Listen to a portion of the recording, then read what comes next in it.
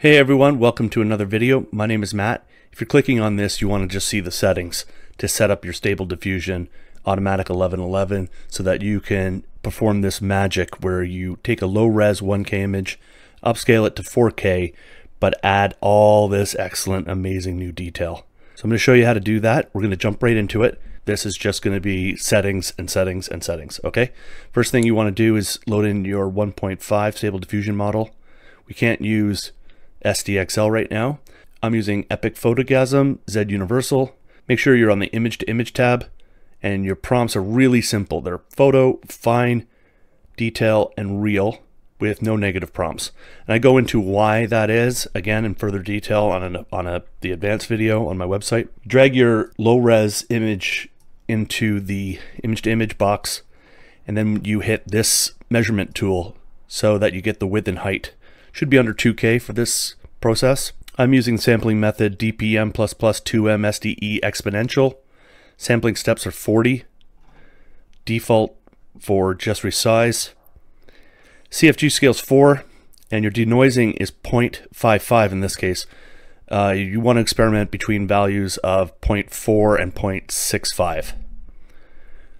Okay, everything else there is the default. We scroll down, we're going to enable our Controlnet, and we're going to use tile and enable and also check pixel perfect.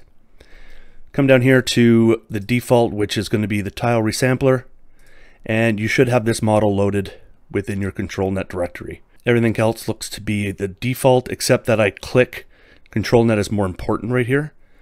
All right, and then scrolling down, we're going to have our script loaded. Typically it's on none. You load the Ultimate SD upscale script, which is in the extensions. You can find that just by simply searching Ultimate. Now the models, I have a collection of different models here.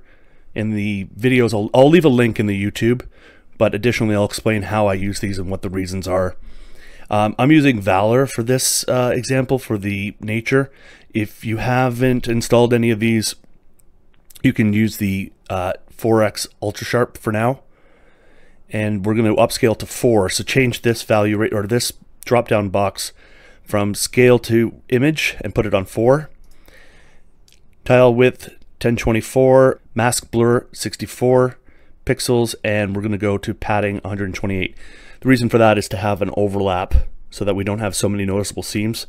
This is going to move through our 1K image and scale it up to 4K and then take 1K blocks and process them, and we need them to overlap so that we don't see defining grids. Okay, that's it. And we just go up to the top and hit generate. And what you'll see here is as soon as this starts, before I pause it, you're going to see this process the top left corner. So you can imagine that's a 1K image of this box, and it's going to have 1, 2, 3, 4, and it's going to overlap them and then composite the entire image. While this is processing, I'll just take a moment to show you that I have a website where I'm typically, my regular day is an ArchViz artist, and that's at halletvisual.com. And so I've been doing this since 2009. I'm really into the generative imagery, and I've been trying to use it into the architecture visualization workflow since over exactly a year now. I started last Christmas.